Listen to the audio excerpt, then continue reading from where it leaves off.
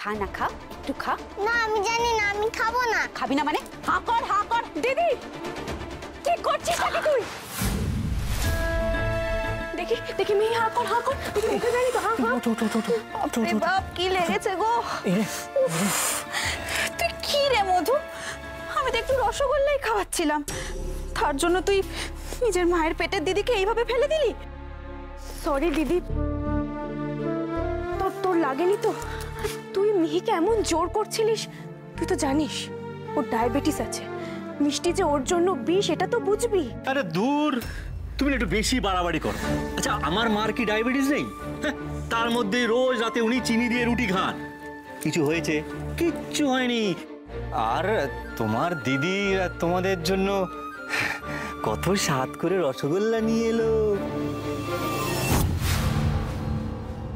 দিদি তুই বস না, জানিসই তো মিহির কিছু হলে আমার মাথা ঠিক থাকে না, যা করি সবই তো ওর জন্যই। হ্যাঁ, সে তো দেখতেই পাচ্ছি, সারা ঘর ভর্তি শুধু মিহির খেলনা, চারিদিকে শুধু ছড়িয়ে রয়েছে। আর আমরা কিছু চাইলেই তখন তোর। দিদি তুই কি করছিস? কেন দেখতে পাচ্ছিস না? ওইটুকু একটা পুচকে মেয়ে, ওর কত খেলনা লাগে রে। না আসলে এগুলো। শোন মধু, একটা আমার ছেলের জন্য আর একটা আমার জায়ের মেয়ের জন্য। এই দুটো খেলনা নিলে তোর খেলনা কম পড়বে না, বুঝলি? দাদা ভাই খেলবে, নিয়ে যাও।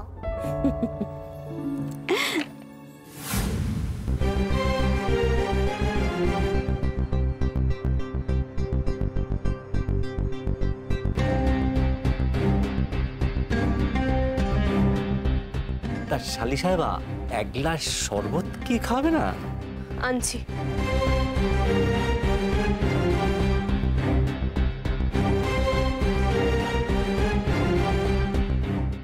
হ্যাঁ রে মধু, তোর মেয়ের মন তো দেখছি খুব বড় রে। কি সুন্দর টপাটপ দুটো খেলনা দিয়ে দিল বল। কি রে, এবার তুই কিছু দিবি না? আমি কি দেব? ও মা, ঢং। এই প্রত্যেক বছর এই সময় যে তুই টাকা পাস, বোনাসের টাকা, এই মাসেও তো পেয়েছিস নিশ্চয়ই। কি রে, দিদিকে কিছু দিবি না? না রে দিদি, আমি বোনাসের টাকা দিয়ে কারোর শখই মেটাই না। বারে বা, ওদিকে যে আমি ছেলেকে কথা দিয়েছি, ও তো আশা করে বসে আছে যে ওর মাসিমণি ওকে একটা গিয়ার দেয়া সাইকেল গিফট করবে। কতই বা দাম বল? মাত্র তো 15,000 টাকা। সরি, আমি দিতে পারবো না। তুই তো দেখছিস আমার অবস্থা, আমি যেটুকু এক্সট্রা পাই সবটাই মিহির অপারেশনের জন্য জমা। আর ওদিকে আমার ছেলেটা ও সব বন্ধুকে বলে রেখেছে যে ওর মাসিমণি ওকে একটা গিয়ার দেওয়া সাইকেল গিফট করবে। ওর প্রেস্টিজের কি হবে বলতো? আমাকে না জিজ্ঞেস করে কথা দেওয়াটা কি ঠিক? তুই বলতো, বলে দিবি ওর মাসিমণির ইচ্ছে থাকলেও সামর্থ্য নেই, পারবে না। আর তোর ছেলে সত্যি আমাকে মাসিমণি হিসেবে পরিচয় দেয়?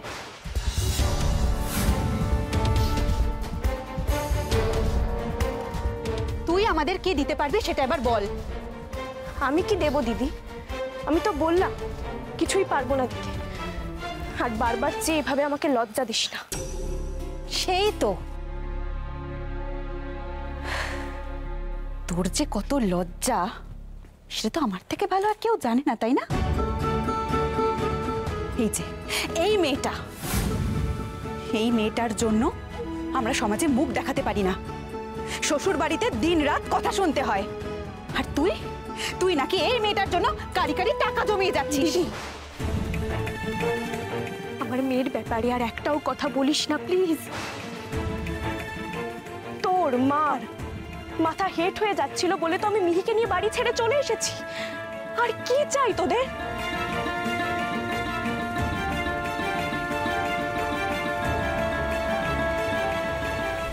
ও মা, এই তো এখানে পার্সটা পড়ে আছে, তো দেখি তো ভালো করে। দিদি দিদি প্লিজ প্লিজ এরকম করিস না, একটু বোঝ। দিদি কিছু নেই। ও মা, দেখো কাণ্ড, এই তো এতগুলো টাকা। মেয়ের জন্য তো এতগুলো টাকা জমাচ্ছিস, আর নিজের দিদিকে, মায়ের পেটের দিদিকে এইটুকু টাকা দিতে তোর এত কষ্ট? তাও তো যদি তোর নিজের মেয়ে। দিদি প্লিজ আর একটা একটাও কথা বলিস না। এই তুমি আমার মামার সঙ্গে ঝগড়া করছো কেন গো? মিহি, মিহি, তুমি বুবুনকে নিয়ে ঘরে যাও, ঘরে যাও। না আমি যাব না। ওরা তোমার সঙ্গে কেন ঝগড়া করছে আমি বকে দেব। মিহি, আমি বলছি তো জেদ করে না, যাও।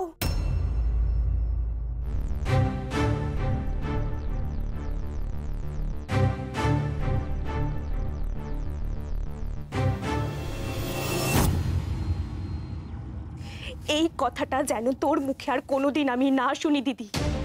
টাকাটা নে, প্লিজ চলে যা। আমি হাত জোড় করে রিকোয়েস্ট করছি, প্লিজ চলে যা।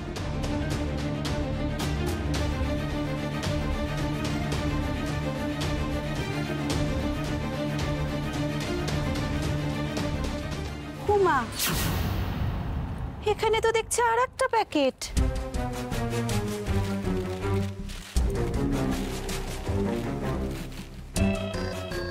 হুমা, এটা তো একটা শাড়ি।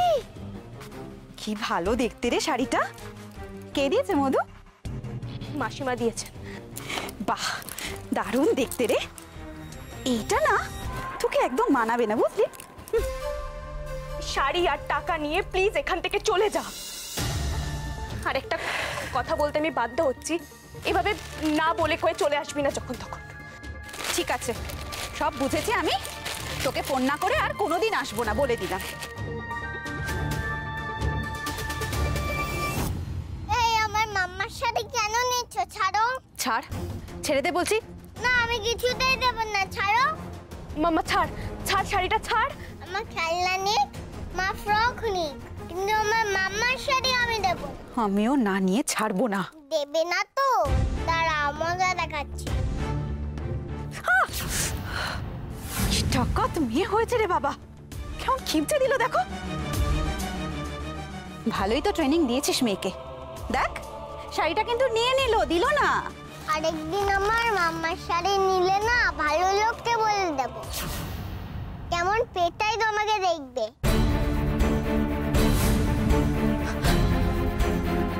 এই মিহি, চুপ, একদম চুপ, একটাও কথা বলবি না। দাঁড়া দাঁড়া দাঁড়া, এই ভালো লোকটা কে শুনি? কেউ না, কেউ না। তোদের তো দেরি হয়ে যাচ্ছে, তোরা যা প্লিজ। কেউ না বললেই হলো। এই শর্ত কি রে? শোন না বোন, বলছি আমি তো তোর দিদি। বল বল না কে? ভালো লোক হলো মামার বেস্ট ফ্রেন্ড। গুন্ডাদের মেরেছিল, তোমাদেরও মারবে। মিহি, আমি কিন্তু বারবার বলছি চুপ করতে। আর আর তোরা এবার আয়, ওকে খাইয়ে দাইয়ে ঘুম পাড়াতে হবে। দাঁড়া দাঁড়া দাঁড়া দাঁড়া, মধু এদিকে আয়, এদিকে এদিকে তাড়াতাড়ি তাড়াতাড়ি। শোন না, বলছি এই যে ভালো লোকটা, এর কি বেশ মালকড়ি আছে? তুই কিন্তু একা খাবি না বোন, আমি আমি তোর দিদি হই, আমাকে দিস কিন্তু, আমি কিন্তু ভাগ বসাবো বোন।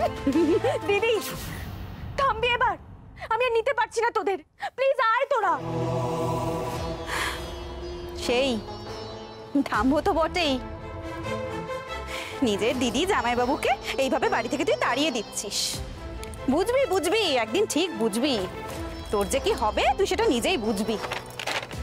চলো। চলো। শালি সাহেবা, আসি।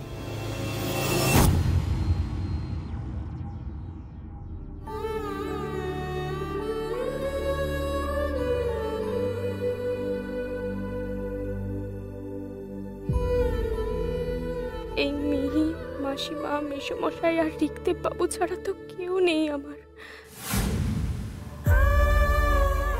একে ভাবলাম আমি আমি আমি ঋকদেব বাবুকে।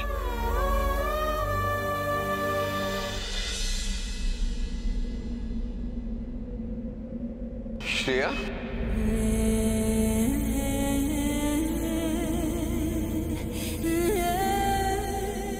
শ্রেয়া আমাকে ছেড়ে যাস না শ্রেয়া।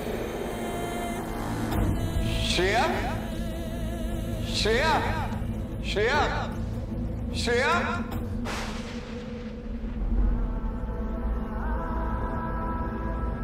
শ্রেয়া, এই শ্রেয়া দাঁড়া।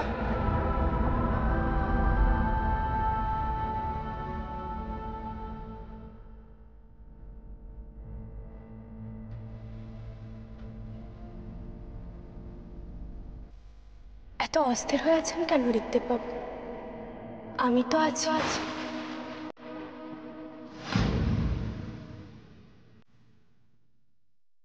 স্বপ্ন ছিল।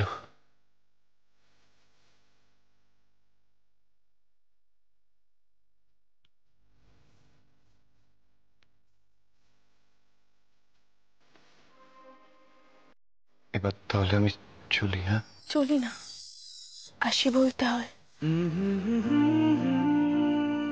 অস্বীকার করতে পারবে না মামা। You R blushing, you R in love বয়।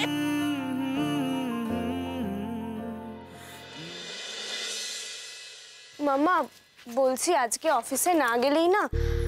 কাল অত শরীর খারাপ হয়েছিল, আজ এলাচিজনের কাছে একটু রেস্ট নে না রে। ওফো, আমি না গেলে তো অফিসে সবার মন খারাপ হবে, কাজে মনই বসাতে পারবে না। আর আমারও না গেলে খুব স্যাড স্যাড লাগবে।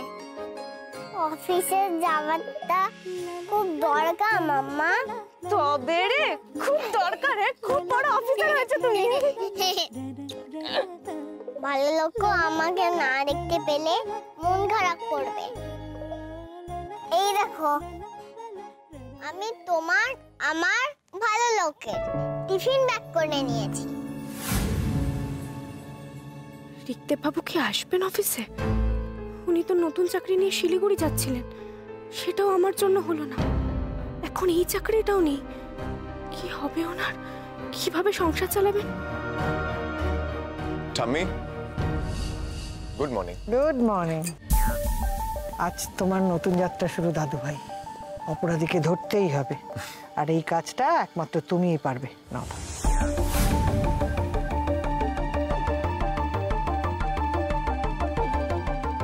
তুই মোবাইলেই ঢুকে বসে থাক, আর তোর দাদা ভাই সব ক্ষীর খেয়ে চলে যাক।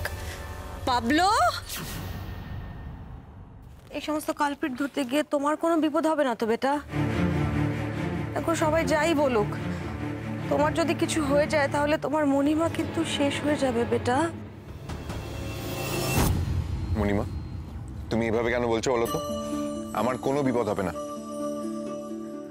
আচ্ছা মা, স্ক্যাম তো ধরা পড়ে গিয়েছিল, তাহলে এই সমস্ত কিছুর মধ্যে আমার পাবলোটাকে আপনি কেন টানছেন?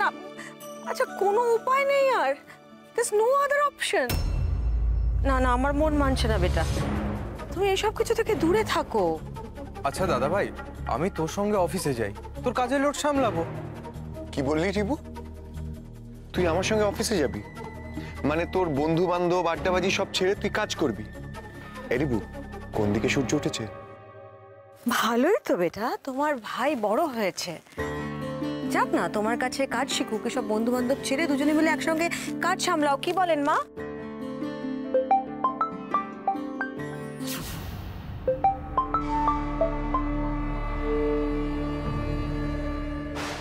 বাহ, খেলা তো ভালোই জমেছে।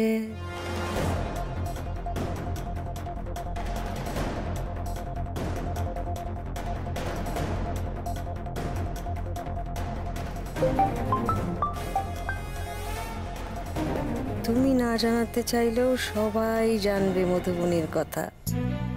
এবার গুনে গুনে একটা একটা করে স্টেপ এগিয়ে যেতে হবে। দাদু ভাই, বারবার ফোন আসছে, তুমি ফোন ধরছো না কেন? আমার তো মনে হয় একজনই ফোন করছে, ধরো।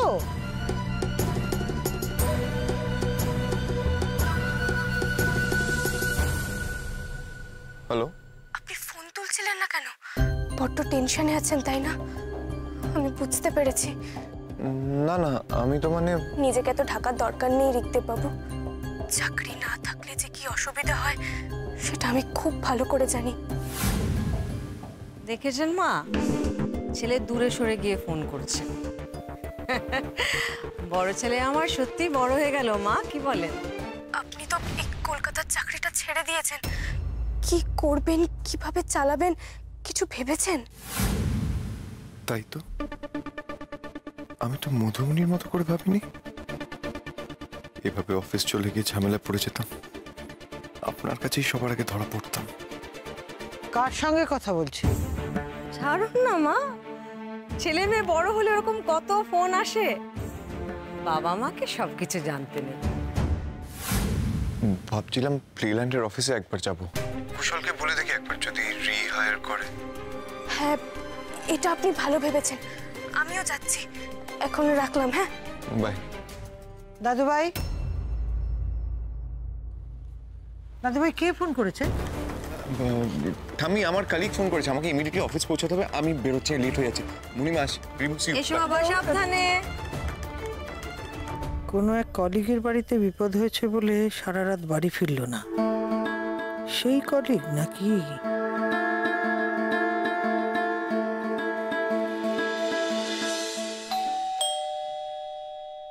ওমা, আপনি আবার আপনার এখানে আসতে হলো? মধুবনির ঘরের ওখানে গেছিলাম তো দরজা তালা দেওয়া, তাই আবার আপনার এখানে আসতে হলো।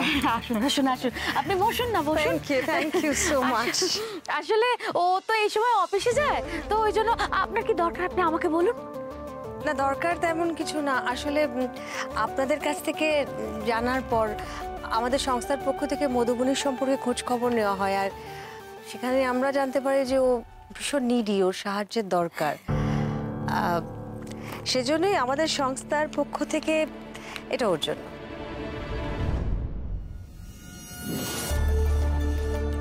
আমার সঙ্গে দেখা হলে আমি নিজেই দিয়ে দিই। এতগুলো টাকা? দেখুন, আমি মধুকে যতখানি জানি, ও থাকলে কিন্তু এই টাকাটা নিত না, জানেন। আপনি না হয় পরে এসে ওর সঙ্গে কথা বলে ওকে।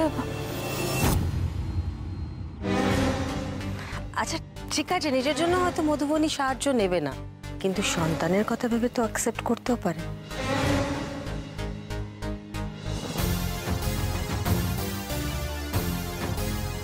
ওকে দিয়ে দেবে। আজ আসি। বলছিলাম আপনার ফোন নাম্বার আর নামটা যদি একটু বলে। আমার না,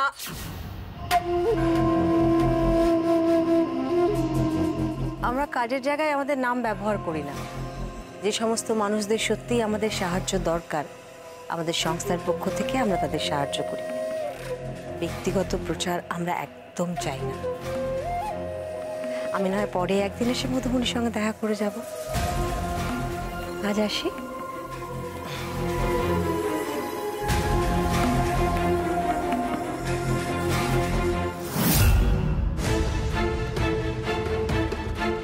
তোমার নরকে যাওয়ার পথ পরিষ্কার করার জন্য প্রথম তোপ দাগা হয়ে গেল রিকশনগুপ্ত। স্যার একটু আসবো? আসুন। স্যার দেখুন না, ঋকদেব বাবু বাইরেই দাঁড়িয়েছিলেন, কিছুতেই ভেতরে আসতে চাইছিলেন না। কি রিক, তুই এখানে? তুই না রিজাইন করেছিস? হ্যাঁ স্যার, এটাই তো হয়ে গেছে প্রবলেম। আপনি তো সবটাই জানেন, উনি তো শিলিগুড়ি যেতে পারলেন না। এখানে তো একটা চাকরির ব্যবস্থা করা খুব দরকার, তাই না? তাই আমি বললাম যে কুশল স্যার আপনার এত ভালো বন্ধু, নিশ্চয়ই কিছু একটা ব্যবস্থা করবেন। আরে কি হলোটা কি? আপনি চুপ করে কেন দাঁড়িয়েছেন? কিছু বলুন। আমি আর কি বলবো? না আসলে কি বলুন তো মধুবনী ম্যাডাম, এই সব সিদ্ধান্ত না আমি খুব একটা নিই না অফিসে। এই সিদ্ধান্তগুলো দাদু নেয়, আর দাদু এই মুহূর্তে কলকাতায় নেই, তাই রিক I am very sorry. Sir বলছি, একবার কি পূর্ণেন্দু স্যারকে ফোন করা যায় না? বিশ্বাস করুন, উনি কাল রাত থেকে খুব টেনশন করছিলেন। একবার ফোন করুন না প্লিজ। ঠিক আছে, আপনি যখন এত করে বলছেন আইল ট্রাই। হ্যাঁ হ্যালো দাদু। হ্যাঁ বলছি, আমার বন্ধু আছে না রিক, হ্যাঁ রিক হচ্ছে আমাদের চাকরি ছেড়ে দিয়েছিল, কিন্তু ও নতুন চাকরিটা জয়েন করতে পারেনি। তো আমি ভাবছিলাম ও কি আবার আমাদের চাকরিটা রিজয়েন করতে পারবে।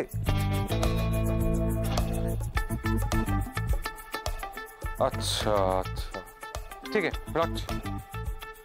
না আসলে ও আমাদের চাকরিটা 1 মাস করার আগেই ছেড়ে দিয়েছে, তো তাই ও রিজয়েন করতে পারবে না। Very sorry. স্যার আমি একবার কথা বলি পূর্ণেন্দু স্যারের সঙ্গে। একবার প্লিজ। ওকে ওকে ওকে। হ্যাঁ দাদু, হ্যাঁ ভেরি সরি, একবার করলাম ফোন। মধুবনী ম্যাডাম আছেন না আমাদের অফিসের, মধুবনী ঘোষ। হ্যাঁ ওই মধুবনী ঘোষ, তোমার সাথে একটু কথা বলবো। ওকে দিচ্ছি। হ্যালো স্যার, সরি স্যার একটু ডিস্টার্ব করলাম। আসলে এটাই বলার ছিল যে ঋকদেব বাবুর চাকরিটা না খুব প্রয়োজন স্যার। স্যার উনি কিন্তু কাজে ভীষণ সিনসিয়ার এবং এত বড় একটা স্ক্যাম ধরলেন। এরকম একজনের অফিসে থাকা তো খুব প্রয়োজন, তাই না স্যার? তোটা দেখেছিস? আর নেই তো। Thank you so much. হ্যাঁ, আমি এক্ষুনি কুশল স্যার আর রিঙ্কদেব বাবুকে জানিয়ে দিচ্ছি। হ্যাঁ স্যার, হ্যাঁ স্যার। স্যার রাজি হয়ে গেছেন। আপনার চাকরিটা আপনার চাকরিটা থাকছে। থ্যাংক ইউ মধুবনী, সবটাই তো আপনার জন্যই হলো বলুন। স্যার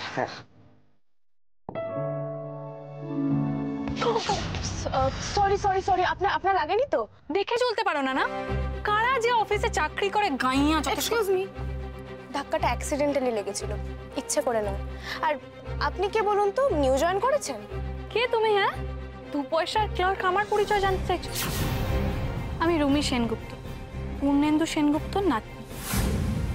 এখানে অ্যাড শুটটা হচ্ছে, সেখানে নিয়ে চলো। আপনি কি অ্যাক্টিং করার জন্য এসেছেন? সেই কৈফিয়ত আমি তোমাকে দেবো না, যেইটুকুনি বলা হয়েছে সেইটুকুনিই করো। আসলে অ্যাডের জন্য তো মা আর বাচ্চার কাস্টিং হয়ে গেছে, আর আপনার যা বয়স তাতে কোনোটাই মানাবে না। আর শুটিং অনেক আগেই শুরু হয়ে গেছে, তাই এখন গিয়ে তুমি না বড্ড কথা বলো, জানো তো? তোমাকে এখানে কে চাকরি দিয়েছে? হ্যাঁ, আমাদের কোম্পানির অ্যাড শুট, আমরা ডিসাইড করবো কি হবে না হবে। তুমি কেন ডিসাইড করছো? আমি ডিসাইড করিনি ম্যাডাম, কিন্তু অফিসের তো একটা প্রোটোকল আছে, সেটা আমি ভাঙতে পারি না। হ্যাঁ, আপনার যদি এখন কিছু করার থাকে আপনি পূর্ণেন্দু স্যারের সাথে কথা বলে নিন। পূর্ণেন্দু বাবু এত বড় একজন ব্যবসায়ী, এত ভদ্র অমায়িক একজন মানুষ, আর আপনি তার নাতনি হয়ে। তার নাতনি হয় কি? এই শোনো, তোমার চাকরি আমি খেয়েই ছাড়বো। কি নাম তোমার? মধুবনী ঘোষ।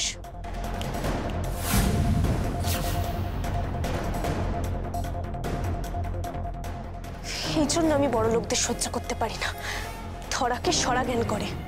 কি হচ্ছে মধুবনী? আরে পূর্ণেন্দু বাবুর নাতনি এসেছিলেন, আমি কি চিনি নাকি? ভুল করে ধাক্কা লেগে গেছিল ওনার সঙ্গে, ইচ্ছা করে তো হয়নি। তার জন্য কি খারাপ ভাবে কথা শোনালেন। অ্যাডের শুটিং এর জন্য এসেছিলেন, আমি বললাম শুটিং স্টার্ট হয়ে গেছে, কাস্টিং হয়ে গেছে। এটা শুনে কি হম্বি তম্বি।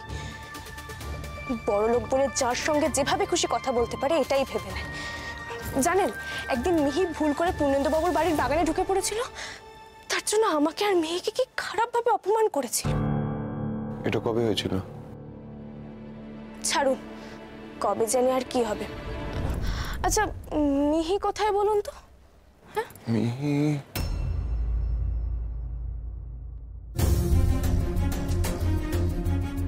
আপনি যেদিন জানবেন আমি এই বাড়ির ছেলে, কিভাবে রিয়াক্ট করবেন কে জানে।